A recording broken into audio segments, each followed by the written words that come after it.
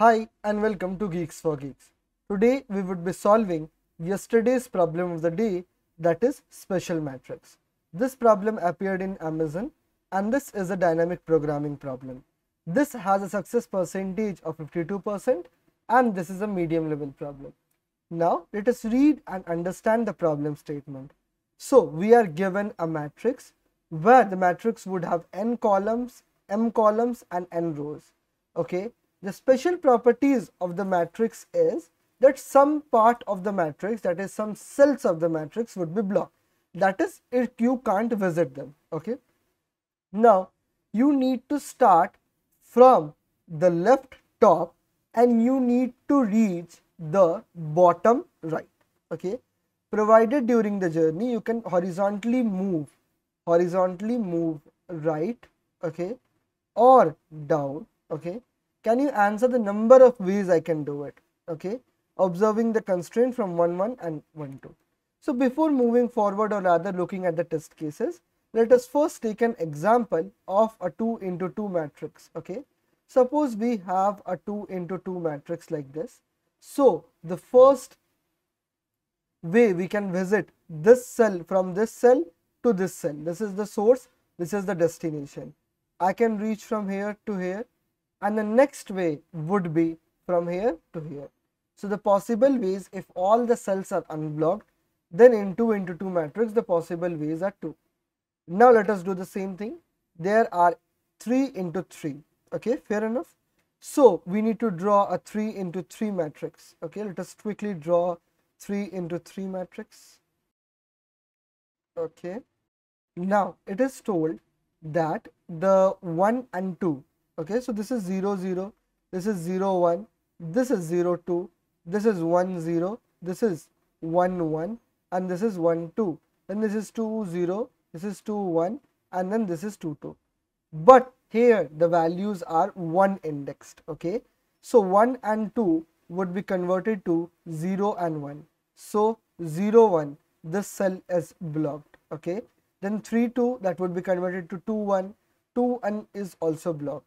Okay, so what we need to do is we need to mark this 2, 1, 2. Okay, now what can be the possible way? The possible path can be this. Okay, we would move from here to here. We can't move here because there is no path. We can't move from this side because there is no path. So moving in any other direction would be useless. Okay, then we would move here, move here, move here, and then we would move here. So there is only one path that is existing. Other than that, there is no path that is existing. So what can be the most possible way? Okay, it can be the case that suppose I took the left path, but I came across this blocked path. So I need to backtrack and then I need to go to the next available option. Then I need to again come back and then again next available option. Okay, so what I can do is, and in this process, coming back and again trying to find the destination, in that process counting the paths would be very much difficult. Or rather what we can do is we can try all ways and we can count the number of valid ways, Okay, fair enough. This is what we can do. How we would do it? Suppose we are at a particular cell, then there are 2 available options. The first available option is this side, the next available option is this side. So there are 2 available options. So we would go in both the direction recursively. Okay, how we would do it? Suppose this is the cell, then suppose this cell shouldn't be blocked and it should be within the boundary. Okay, so we would visit this cell. If in the process of doing this, if we reach at the end, then that means that there is a way to reach that and we would count that. This is the first way. Now the time complexity would be exponential. So to reduce upon the time complexity, we need to memorize the solution. Why? Because it would be overlapping sub problem. Okay, so now how would we do it? We would initialize a matrix of n and m with everything as 0. Then we would make everything as 1 itself. You can do it here itself. Then what we are doing is, as it was 0 index, so we were subtracting 1 from both the sides. That is what we are doing, subtracting 1 and we are marking it as -1. -1 indicates that it is blocked itself. Okay, then we make a DP array to store the answer. To store the answer, to memorize the solution. Then we start with the index 0, 0, okay, and we pass on the other parameters that are required. Next, it is very small. As the number of values can be very large, so we need to print it modulo. So instead of writing 10 to the power 9 plus 7 again and again, we can have it as a constant with 10 to the power 9 plus 7. So if we have reached the end, that means that there is a path and the last cell is not blocked, so we would return that.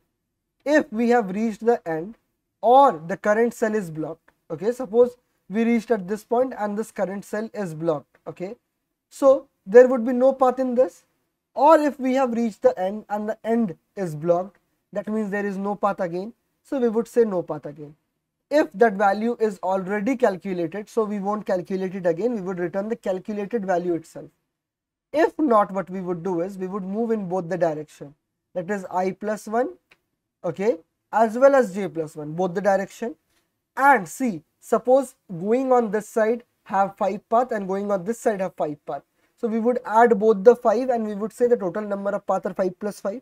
This is what we are doing. We are adding total number of path and then we are printing it modulo mod. Okay. So that's it for today. If you face any difficulty, feel free to ask in the comment section. Thank you and have a nice day.